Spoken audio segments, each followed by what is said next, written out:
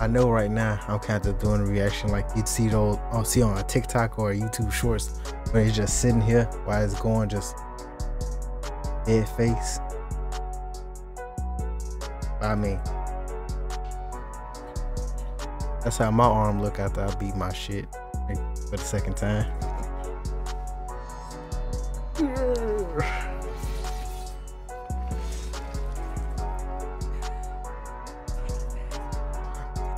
Huh? How? I thought his swords wasn't goddamn sharp. Welcome back to another video. Sorry that, I've been on break, kinda just been focusing on work. Decided to come back. Hopefully this video looks way better than my other ones. I was kind of I had a video out, but long story short, it was ass. After audio was cut out, and I was like, when I uploaded, my mom told me, it's like, yeah, some of the audio was cut out of it. So I decided, you know what, I'm just gonna take a break and try something different. Hopefully this works. But anyway, today we're doing a reaction to Deku versus Asta, death battle, which I'm gonna come out and say who I think is gonna win. I think Deku gonna beat Asta.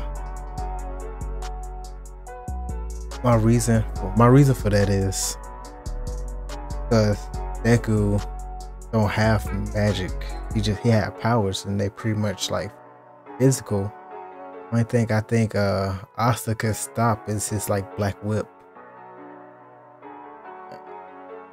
When it comes to strength, I think they pretty much equal, except Deku probably has more. No, they're gonna explain it, but I'm thinking Deku. Let's get into it. Is super student straight out of UA High. Asta, the anti-magical ass kicker from Black Clover. Though you may be born bereft of the same gifts as your peers, nothing's stopping you from achieving your dreams.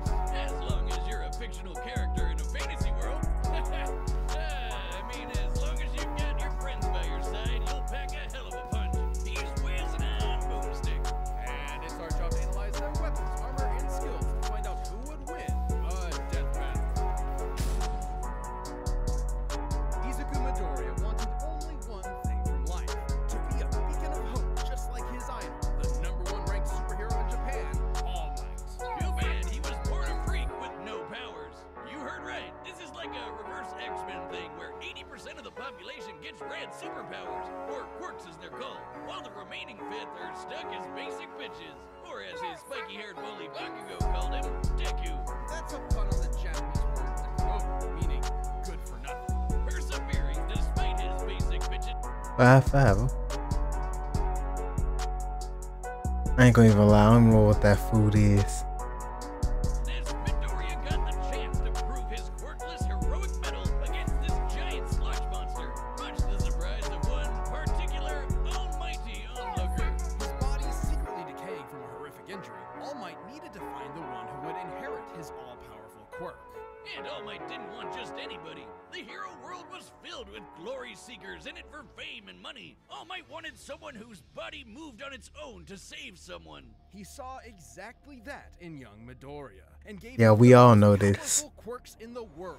One for all. Let me get rid of that. Was the problem. Even after bulking up from lad to Chad, the recoil from even one punch would shatter all the bones in his arm. So he trained to be able to handle his gift at the superhero school of his dreams, UA High. And that's when he decided to own the name used as a cudgel against him for so many years. Turns out, Deku can also be an abbreviation for Dekiru, someone who can do anything. Exactly the opposite of Deku Nobu. One for all allows Deku to release absolutely Alrighty. Bajin, dangerous sense of black whip, smoke screen, floats. Yeah, I just saw float in the recent episode of him of the anime. Gear shift. I'm waiting for that. I'm waiting till we get to that area of the anime. Absurd amounts of strength from different parts of his body, with super moves named after U.S. cities and states. Deku still can't access all of his power safely, though. Using 100% will quickly destroy his body, which Yeah, oh, I just thought of something that'd be funny. One of his attacks is United States of Chicago or something. His Chicago power is something have to do with guns. Which is why he learned to distribute his strength evenly That'd be across his interesting. body, a technique known as full cowling.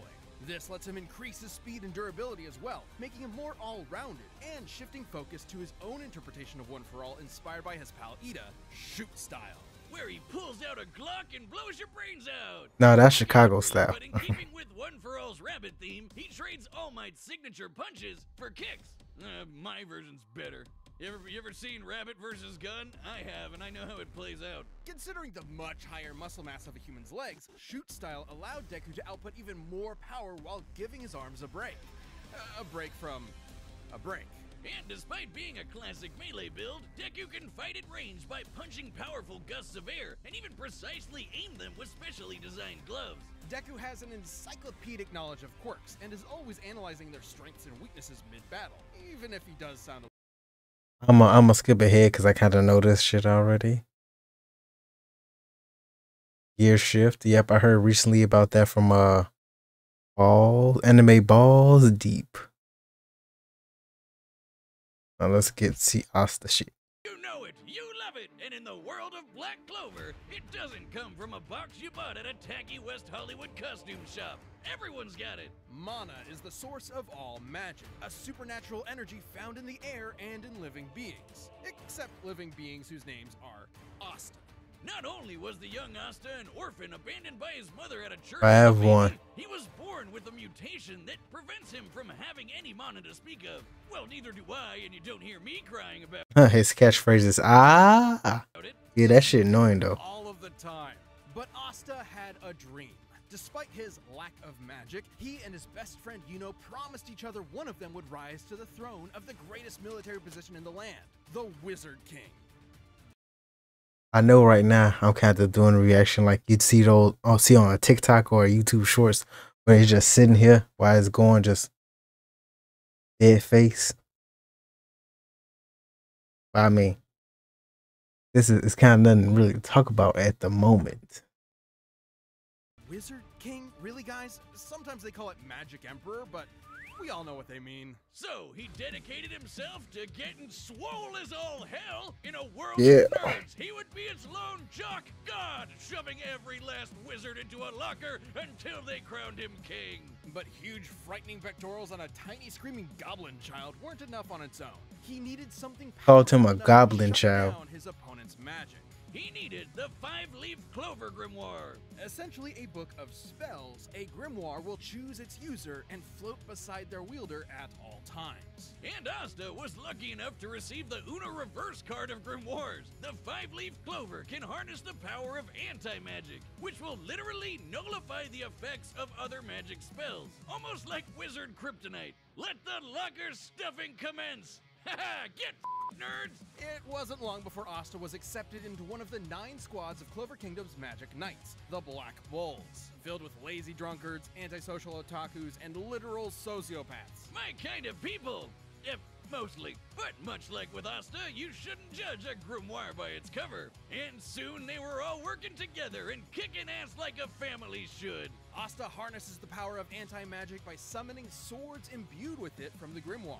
Normally, these swords would quickly drain the mana from anyone foolish enough to wield them, but Asta does not have any mana, turning his greatest weakness into a one-of-a-kind strength. He's got his classic Demon Slayer, an enormous greatsword which cuts through spells with its edge and deflects them with its flat. Or the Demon Dweller, which can also absorb and copy magic, then toss it right back to sender. I think my personal favorite is the more complex Demon Destroyer, which severs the relationship between a spell's cause and effect, countering the effects of its magic. This could result in anything from healing a village that was inflicted with poison to preventing reincarnation. Yeah.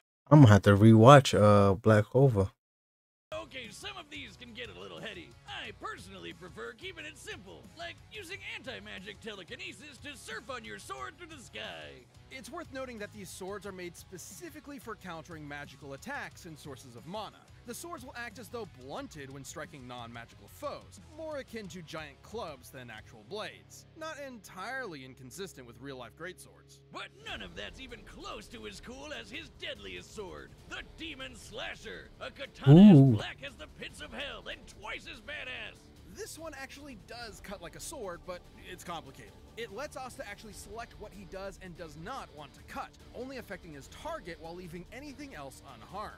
Okay, at this point, isn't that just magic? Magic with a loophole.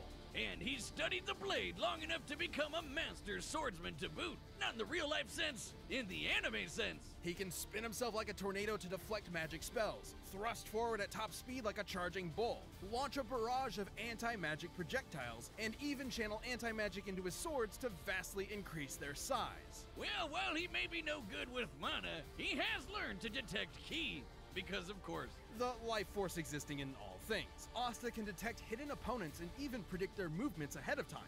It's funny, all this stuff they're talking about, I learned from anime's Balls Deep. I be looking at it, found out all this information they talking about already, even though I don't read the manga as much. As I used to read manga a lot. I don't do that no more. Maybe I should get back to it. I guess we get into the fight now. .com/deathbattle. All right, the combatants are set, and we've run the data through all possibilities. Come on, Deku. Let's go, Deku.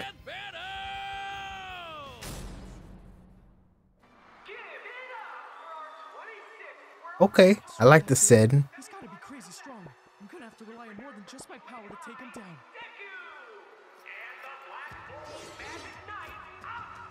Just gotta hit him really hard.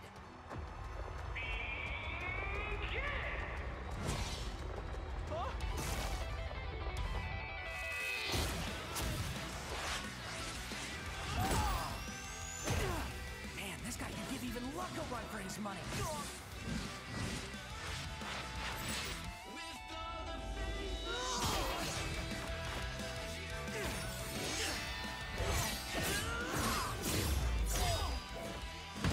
Come on, Deku. Supposed to be sharp? His speed isn't slowed by his sword's weight at all. Gotta hamper his movements and get that book out of his hands. Huh? He found me!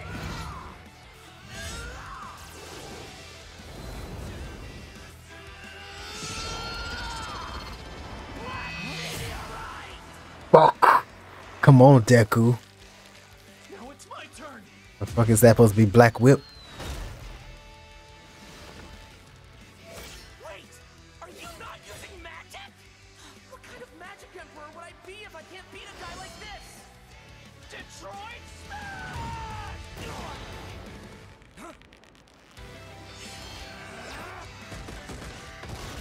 Come on, Deku. Come on. Detroit Smash! Detroit Smash! Yeah, smash him.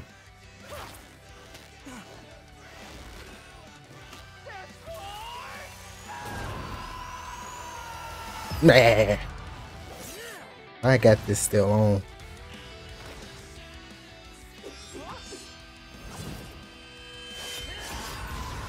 I don't know what Detroit is, but I've had enough of it. I'm ending this quick! I don't know what Detroit is. Hit me with all you've got, because I'm never going down!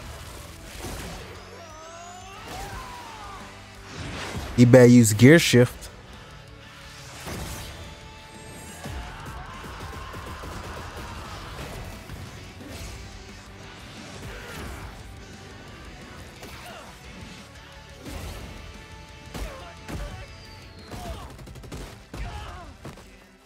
No use not going all out anymore.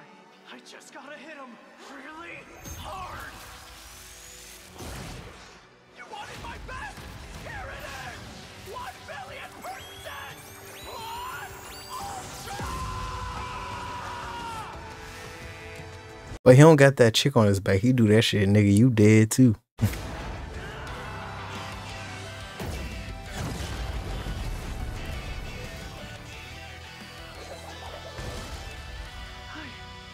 did it.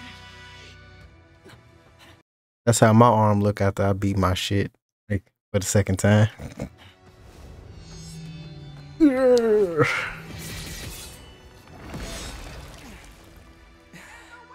Take that. Huh? How? How? I thought his swords wasn't goddamn sharp.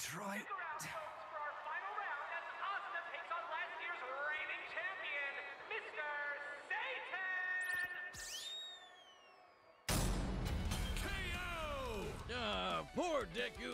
He tried his best, but Asta just shoved him into that great big locker in the sky.